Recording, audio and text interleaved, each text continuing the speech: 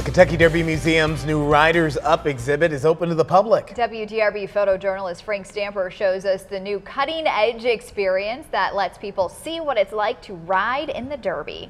Coming up on me! Come in! Come on, come on! This 9 months of sweat and tears to get to today, you know, it was only finished like 24 hours ago. That, you know, the paint's still drying. This is how you move the horse back and forth, and this gives you a boost.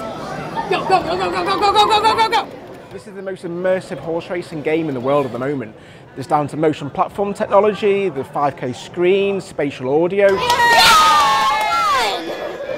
You know, guests will be blown away. This is hyper-realistic gameplay, you know, from the horse racing to the actual graphics. I was there first for a second. Kind of felt like me running on rocks, going up and down, up and down.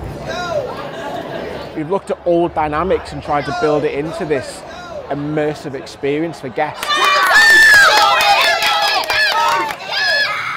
And it's true. Listen, we just seen it.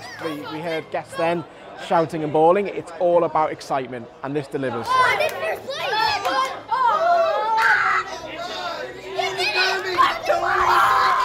You might find Gil there. He was just saying how fun it looked. So last year I had a relative in town and did the old Riders Up experience, and that was fun. But that one looks awesome too. Yeah, so it really does. If they come back, I will take them to the Derby Museum. All right.